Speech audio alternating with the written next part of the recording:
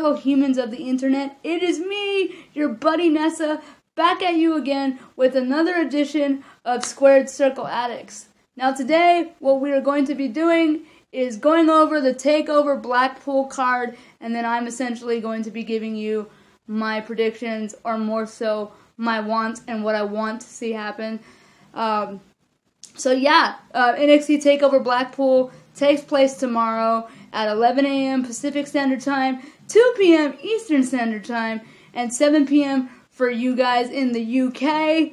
If you weren't already planning on watching it, I highly suggest that you go on the WWE Network and watch it. And if you don't have a WWE Network subscription, just do it. You get a free trial. I think tomorrow is going to be an awesome morning or night of wrestling, depending on which time zone that you're in. I think tomorrow's going to be awesome. It's going to be an historic night because it's the first ever NXT UK takeover, and I think it's going to be amazing. And I think that if people aren't watching, they're going to miss out. I highly suggest that you watch it if you weren't already doing it. Just watch it to make me happy, because it's going to be some good stuff, especially coming up after the major announcement that Triple H made this morning that NXT UK will now have its own performance center, which means now we have two performance centers, one in Florida and one in the UK. And I think with this new performance center opening up, it opens a lot of possibilities for the WWE. It opens doors for tremendous talent from the UK scene to come into the WWE. And if anybody knows anything about professional wrestling, they know that the Brits have a rich history of wrestling, and the UK crowds are something different. It's like an entirely different animal compared to the crowds in the USA. So I think with this new Performance Center announcement, great things are going to happen. I've said it on my social medias. I think right now is an amazing time to be a professional wrestling fan. Not only that, but it's an amazing time to be a WWE fan. A lot of times, people like myself and maybe some of you watching like to give the WWE a lot of flack. But to be completely honest, they have done so many great things this year, last year, whatever you want to say. We're only in January, but they've done a lot of good things, and I think right now they're kind of realizing that, with other wrestling promotions coming up and getting created, they need to step up their game, and I definitely think that they are doing that, and I think NXT UK TakeOver tomorrow will showcase that. So let's get into predictions, shall we? The first match of the night, we are going to see Travis Banks face off against Jordan Devlin. And to be honest, with this match, I'm a little bit Switzerland because I enjoy both talents. And I definitely think that this match has potential to be one of the better matches of the night. I feel like it might be like the hidden gem of the card, because with all else that is going on, I feel like this one might be getting lost in the shuffle. But I definitely think Travis Banks and Jordan Devlin have the opportunity to tear the house down.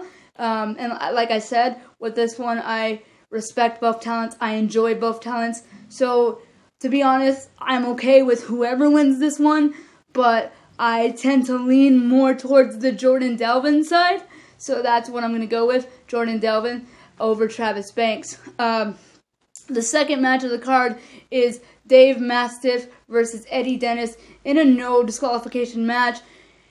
And in this match, we are seeing the trope of David versus Goliath, in the sense that Dave Mastiff is much bigger than Eddie Dennis, and I think, a lot of people want Dave Mastiff to win, or not necessarily want, but are expecting him to win, just because he's been on a roll as of late in NXT UK. He's been racking up a bunch of wins, and I'm going to side with the majority and say that Dave Mastiff is going to win, simply because I feel like since he's been on such a roll lately, it would be almost a grave injustice for him to lose on the first NXT UK takeover. I feel like it kind of slows down his run that he's been having as of late. So for that one, I'm going to go with Dave Mastiff. The third match of the night, we are going to see Mustache Mountain versus Grizzled Young Veterans for the inaugural NXT UK Tag Team Championships. And to be honest, this one is really cut and dry for me. There's like no middle ground. It's just all Mustache Mountain or nothing to me, because I feel like they have been a legitimate tag team. They have been on a tear. They have beaten some of the best. They beat Undisputed Era unexpectedly, had a short tag team title run, but then it was taken away from them, obviously, because they probably had other plans for them, sending them to the NXT UK brand. But I definitely think that for it being the inaugural tag team titles, I think that it makes sense for them to have it, because they are pretty much the standard bearer for the NXT UK tag team division. And I think that if it goes the other way around, it's going to confuse a lot of people and probably piss a lot of people off. So I'm definitely going to go with Mustache Mountain for this one. And so, yeah, on to the co-main event. The co-main event is for the NXT UK Women's Championship as Toni Storm challenges Rhea Ripley. And it's a little bit of a spoiler alert of who I'm rooting for.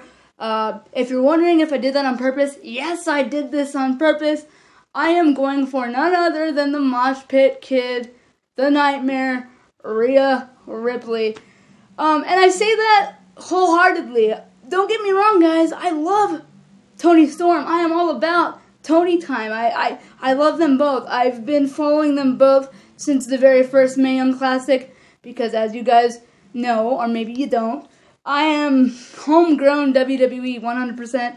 Yes, I enjoy other promotions, but WWE is my main love, and so I barely got acquainted with both Rhea and Toni due to the Mae Young Classic, the first one in 2016. So, but I think that match is going to be a barn burner. I feel like they're going to tear the house down, especially because both of them are friends in real life, and I feel like when that happens, there's that chemistry there.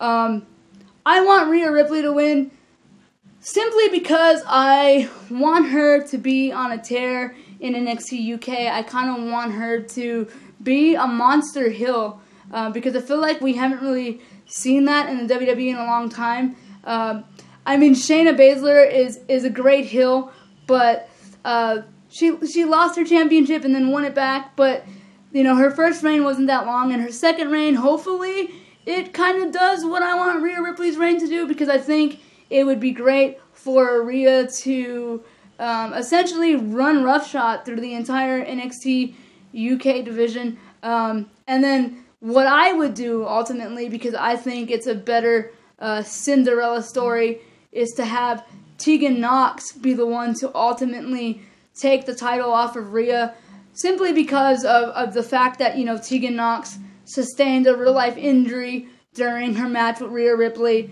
and although it wasn't Rhea's fault, Rhea's kind of been playing it up on Twitter and doing her natural heel work, and that's another thing. I think Rhea Ripley is a phenomenal heel. Her mic work is insane. Her Twitter game is insane. It's crazy. I love it. I'll admit it 100% right now. I am a Rhea Ripley mark. I'm a Rhea Ripley stan. Judge me if you will. I don't care. But, yeah, I definitely want to see Rhea Ripley win this one. But I think Toni Storm has a little bit of the edge, simply because, there's that story about how, she injured her back during her match with Rhea Ripley when they first, squared off for the title. And now she's coming back and trying to prove herself. And I think it's going to be a feel-good story type of thing, especially because, a lot of people love Toni Storm. And I think right now, they're trying to build her as the face of the NXT UK division. Again, I ultimately would pick Rhea as my face. But that's just me. But I think it can go either way. And to be completely honest, I have such a huge amount of love for the both of them that I would be fine either way. But again, my heart lies with the Mosh Pit Kid. So I'm really hoping Rhea Ripley picks up the win and continues her title reign, especially because even though she won the title in August, it really didn't air on the network until November, like late November. It might have even been early December. So technically, she hasn't even had it for a month.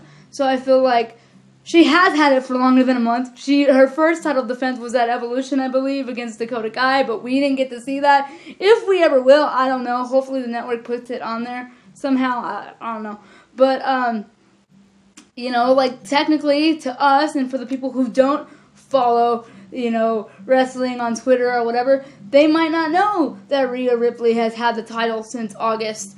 You know, a lot of people, to the naked eye, she's only had it since, like I said, late November, maybe even December. So I feel like for her being this hill of a character and, like, you know, throwing her weight around, I think that she needs a longer reign. But again, I don't know. I think we might get that Cinderella story tomorrow with Toni Storm. But again, I think the real Cinderella story lies with Tegan Nox. But that's just me. Let me know what you guys think. Am I crazy? Am I? Let me know. Okay, and now we move on to the main event of the night, which is Joe Coffey challenging Pete Dunne for the NXT UK Championship.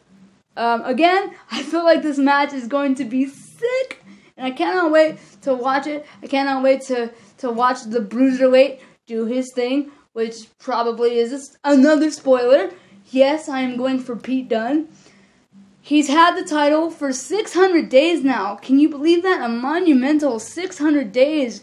And I think that's, like, unheard of. And I feel like, I wouldn't say not a lot of people are sleeping on Pete Dunne, but I feel like there's some people that haven't jumped on the train yet, if you will. And if you haven't, I think you're surely mistaken. I think Pete Dunne is a natural, a ring general. I don't know. He just, like, everything about him, to me, says, like, superstar, or, for lack of a better word, the word that I like better, professional wrestler. He's so unique, so different.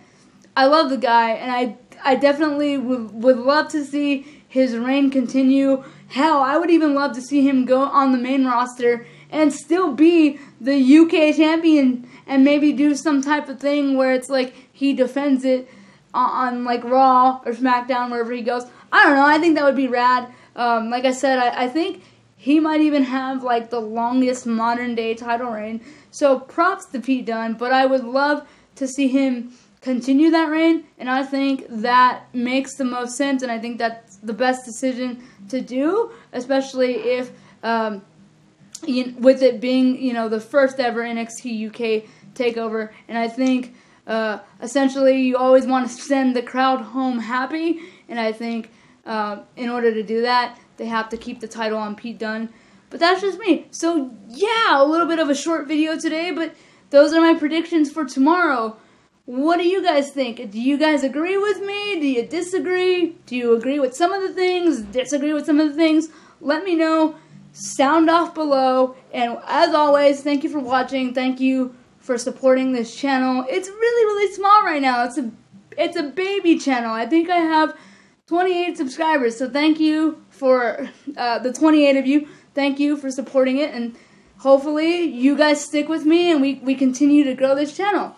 But yeah, guys, take care, stay safe, stay happy, but as always, stay addicted to the squared circle.